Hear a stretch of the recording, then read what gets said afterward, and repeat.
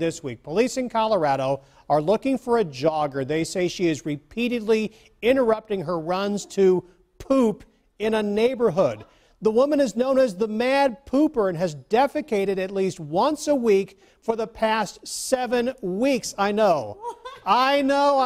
Charmin is getting in on the story. The company says if she'll turn herself in, they'll give her a year's supply of TP to help with her runs. I'm not sure if we'll see the Twitter video that shows that offer. Is that going to solve the issue? Is she then just going to take Charmin with her? I don't know. I have no idea, but I mean... What in the world? This is the story that makes you go, what? I know. It's Friday. That's all I can tell you.